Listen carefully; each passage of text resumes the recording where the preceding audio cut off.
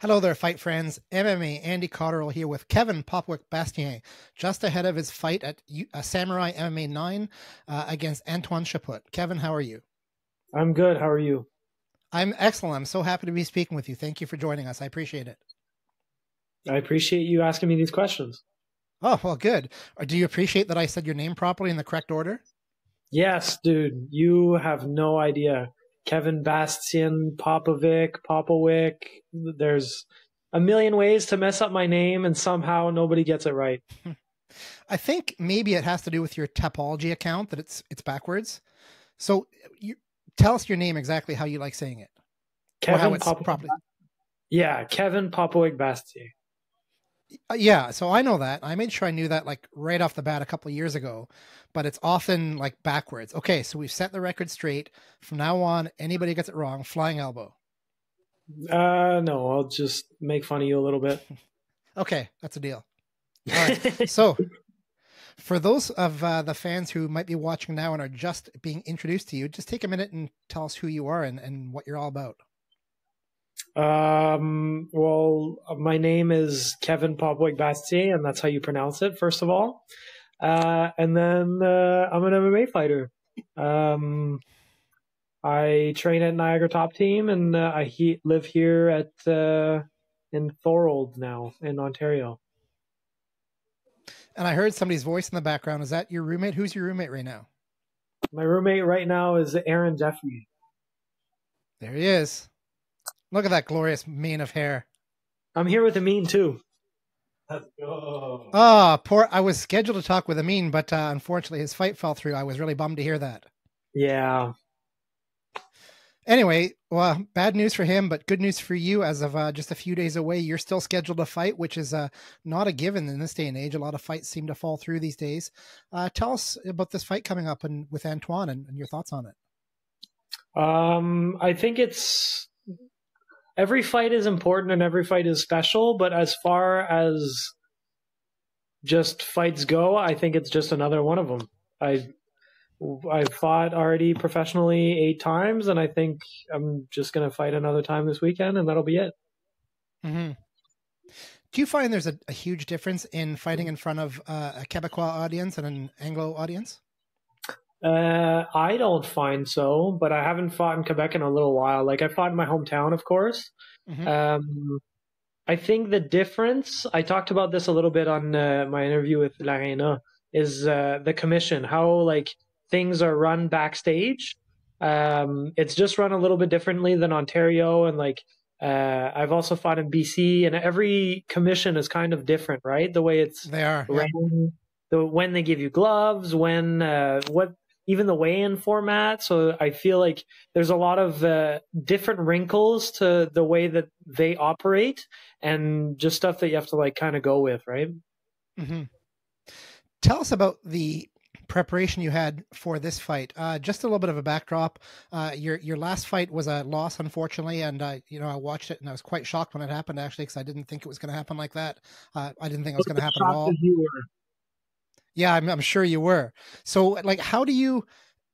I'm always curious about the mental aspect of training and for a fighter, because, as a non-fighter myself, I can only imagine that it's really up and down depending on the day and the training session. And the saying, some days you're the hammer, sometimes you're the nail. How do you keep a positive mental attitude when things aren't going your way? Well, first thing is you understand that exactly some days you are the hammer and some days you are the nail. And then you just don't always keep a positive mental attitude. Doesn't matter how you feel. Mm-hmm. You show up to the gym and you fucking train anyways, right? Yeah, that's right. Niagara Top Team's got a mantra you kind of shout during and after the training session: hard work. And I guess that's all you can do. That's it. I mean, what else are we supposed to do? It's not like we're destined or we know the future of these fights, because then we'd be undefeated. The whole team would be undefeated, right? Like, the reason why we're having these fights is so we'd see who wins. Mm-hmm. Absolutely right. But it's just, I talk to so many guys, and some of them, it seems like the smallest bit of adversity and that's it. It's over for them. You can see that look in their face that they're done. But with you, it's obvious that you know that you're in a good spot. You know, you've got a good skill set. You know, you've got an excellent situation for training. So, I mean, you still have a lot of great cards in your favor. Yeah, we just act like idiots too, right? Like if we don't know that we're supposed to lose, then sometimes we'll win when we shouldn't, right? Yeah. Yeah. A couple things that sort of endeared you to some people, like me, I don't know, especially, but some things I loved you doing, even though afterward you said it was probably not the smartest thing to do, is, during one of your fights, it was a BTC, did a flying drop kick right off the bat of the fight. And I know you were shaking your head and like the guys were making fun of you a bit, but as a fan, it was kind of thrilling to watch. And then was your post Samourai MMA 6, sort of talk in the cage after. It was like you were cutting a wrestling promo, sort of that like extravagant phrasing and stuff, and you just had the crowd in the palm of your hand, man. Where did that come from? So breaking the fourth wall here. It comes from watching tape, and like anything else, you get better at it with practice. And the other thing, without breaking the fourth wall, is I'm just a natural. That's how I do things. I go with the flow. These things come off the top of my head, and I just in the cage when I chose to do that drop kick, I just chose to I was like, you know what? It would be crazy right now if I did this. No, that's not what happened at all. I practiced that drop kick maybe 100 times during camp, and I was scared of my coaches yelling at me for practicing it. So I would wait till they left the gym, and then I'd go practice it. I'd take the crash mat, put it on the side of the wall, and I'd practice my drop kicks. I knew that if I landed wrong, I could break my arm or whatever, right? So Sure. Even though you're going to do something stupid, Jordan Peterson talks about this. Do something dangerous very slowly, or you do something very dangerous as safe as you can, because then you get the experience from it, right? Yeah, that makes sense. Yeah, so if I can do a drop kick on Jamie Flick, then maybe I can do a drop kick on Antoine Chaput. Yeah, you never know. Well, the reality of a fighter's life, especially mixed martial arts, is that your skill set and your record is only part of what you need to do, right? So if you want to get to the point where you're signed to the UFC or Bellator, like your roommate Aaron or other big organizations, they're not only looking for fighters with winning records, fighters that can seal the deal. They want people with personalities, and they need people that can sort of bring in eyeballs and sell tickets and stuff. And so I think it's probably smart doing stuff like that. Like you take a look at Jorge Masvidal when he did the flying knee on Ben Askren. I mean, people are still talking about that now. So had you connected with that drop kick and maybe knocked him out, your name would have been sealed in the annals of Canadian MMA history forever. So sometimes, you didn't knock him out that time, but who knows, whatever you do that next. Was the goal.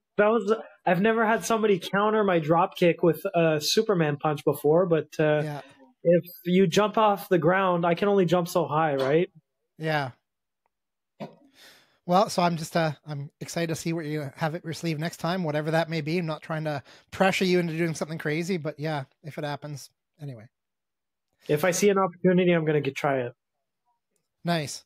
So what do you think about Antoine? I mean, you talked about him briefly, but as an opponent, he's got a big name in Quebec already, even with such a limited amount of experience. I'm finding it curious how they've taken to him already, and sort of they're hyping him up as the next coming, and he's really got limited experience. You have much more experience than him. So what are your thoughts on that? Like I said before, right? It doesn't really matter. I think it's just another fight. We look at the opponent and we see if we can beat him, right? I think I can. I don't know if I can. And that's why we're doing the fight, right? Yeah. That's what I say all the time. I mean, you can talk all you want. Like before the event, some fighters go off on each other and they trash talk and all that stuff.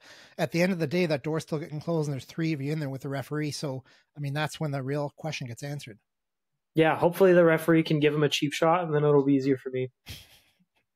Maybe no one's looking at the same time. Yeah, exactly. Try to get the lights or something to turn out, and then he wakes up. Yeah. The lights come back on, and he's on the ground, something like that. Nice distraction. Well, maybe now that Amin's not fighting, maybe he can sneak in the back and do something. Done. Oh, he says he's going to bring a chair. Oh, there you go. Folding metal chair across the back. Perfect. Okay, Kevin, that's all I got, man. I'm really looking forward to watching your fight. I'll be watching it online, unfortunately, and I won't be there in person.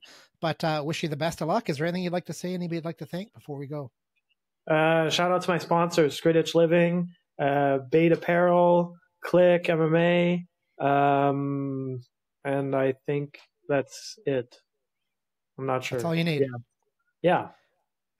All right, so last question. Does Aaron Jeffery make you slop? No, he doesn't make my slop. I make my slop. I make worse food than he does. His food actually looks good. It's like eggs on top of bread, and there's nice veggies. Steak night tonight. Yeah. He's making AJ is the king of steak. He just guesses, and then it comes out perfect every single time.